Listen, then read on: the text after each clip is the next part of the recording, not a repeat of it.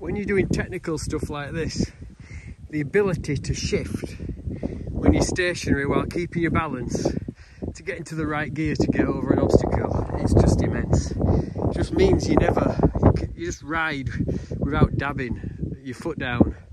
Even in the crazy, I know this is a bit technical, not too crazy, but when I did the Cairngorm loop, you get into a really technical part, you're stationary, you don't need to put your foot down, just drop a few gears and you can get out of any situation. It's really, really amazing, that.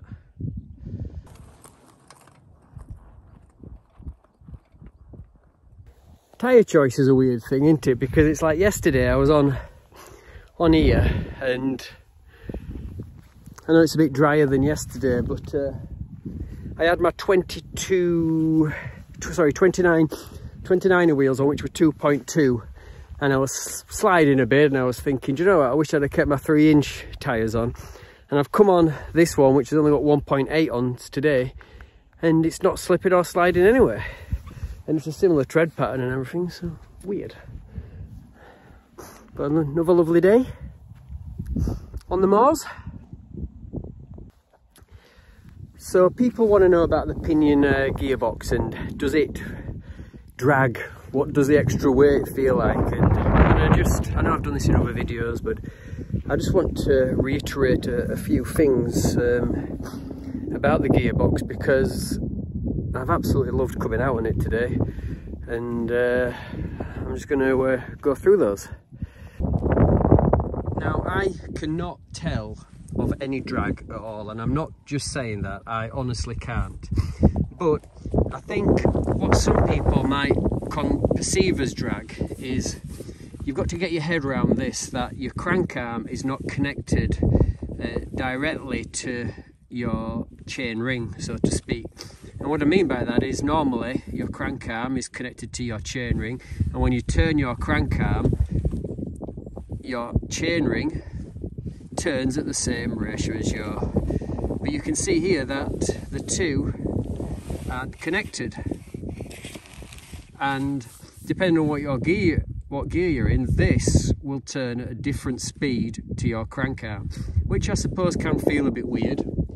So I think that's what some people might perceive as drag, because you know, normally you're turning this, and depending on what gear you're in, it's all turning together. But this, like you can see, depending on what gear you're in, your chain ring will turn at a different speed.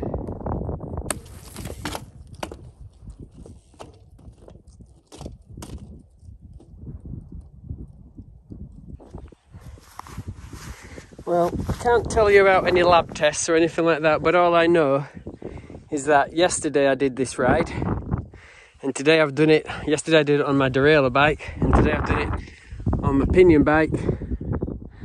And all I know is I've got up here a hell of a lot easier and quicker than I did yesterday. Now, I know it was a bit wetter yesterday, but I've just really enjoyed riding this today. Lovely. Another issue people have is with the twist shift, and I don't understand why you wouldn't want one, to tell you the truth. I've got every single shifting you can on every single bike. I've got down tube friction shifters, I've got index shifting, I've got bar end friction and index shifting, and it's just a way to shift. And to me, this is the most easier and most straightforward. You just... Now, the only reason you may not want to do that is because you might have mobility issues, but it's such a light action. You can change gear stationary. Don't understand the issues behind that at all. And if you can't back off for a millisecond when you're going up a hill to change gear, then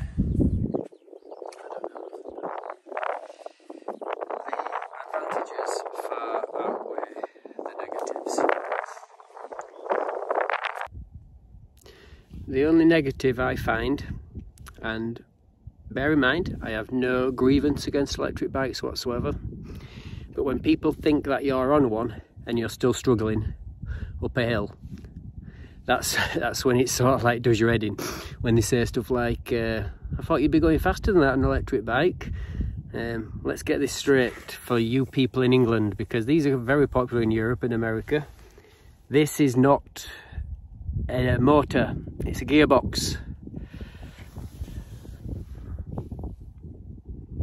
A bike with a gearbox, you're probably looking at about £1,000 more than what you'd pay for an equivalent with a derailleur, but when you bear in mind that this you never replace ever again.